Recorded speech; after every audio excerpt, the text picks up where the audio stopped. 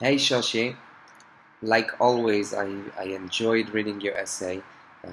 It's always interesting, and your personal stories to the contribute to your essay and make it much more engaging and interesting.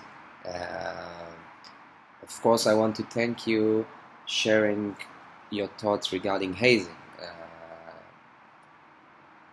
I think it's what you wrote is very brave, and thank you for that. Um, so the essay was perfect. I just want to comment regarding what you said about Emma Watson speech, and you write that, and I'm quoting what you said.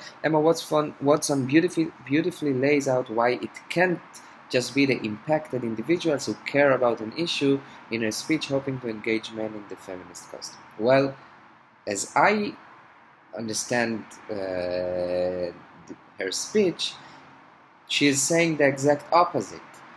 Not only that men are affected by gender issues, men should be engaged in this discussion regarding gender and gender equality, because our life as men are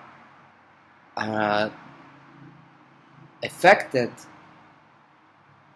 from this inequality.